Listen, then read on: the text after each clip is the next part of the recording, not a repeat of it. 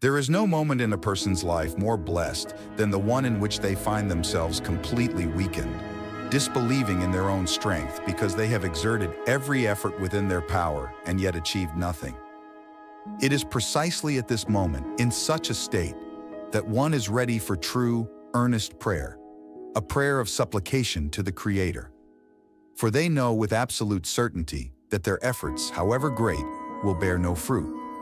Yet as long as one feels any strength within, believes they have not done everything possible to achieve their goal, their prayer for salvation to the Creator cannot be whole and complete, the only type to which the Creator responds. The evil within man precedes him, telling him that he must first exert all possible efforts before he can be worthy of reaching the Creator. Therefore, it is said, "Great is the Creator, but only the humbled shall see him." For after a person has exerted effort in all manner of works to reach the Creator and becomes disillusioned with them all, they reach a truly humbled state, feeling the lowest of all creations, having nothing that could aid them. Only then is their prayer true and perfect, immediately receiving the Creator's response. This is reflected in the cry of the Israelites to the Creator from the burden of their labor.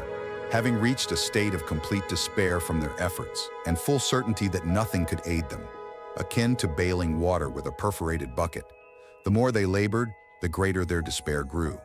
Likewise, those who strive to reach the Creator find that all their previous efforts to improve their spiritual state, to draw closer to the Creator, to purify themselves, all that was done yesterday seems lost today.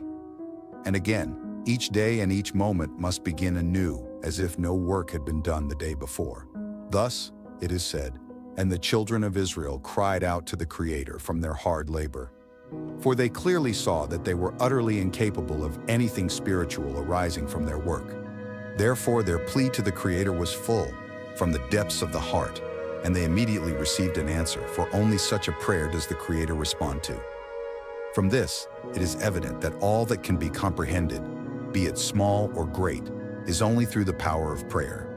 And all the work we must do is necessary only to reveal the insignificance of our own strength and how incapable and unworthy we are by our abilities and efforts. But it is then that we are capable and worthy of offering a true prayer before the Creator. There is no way around this condition.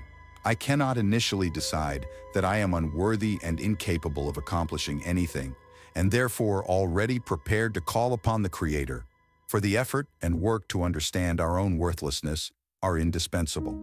For the law of nature dictates there is no wiser than the experienced, and before a person, through their own experience, convinces themselves in everything they are capable of applying themselves to, that they are insignificant, they cannot come to a true sense of their own insignificance and powerlessness. Therefore, we must exert all our own efforts in spiritual work to achieve the intention for the sake of the Creator, as it is said, "Whatever is within your power to do, do it." I write this to you so that you do not lose hope or become disillusioned with the Creator's mercy. And although you will see nothing in advance at the moment when you have fully filled your cup with the efforts required of you, then the time for prayer arrives. Until that moment, believe in what the wise have said, that it is impossible to find spiritual revelation without effort. When their measure is full and your prayer is complete, the Creator will respond with all generosity, as the wise promise.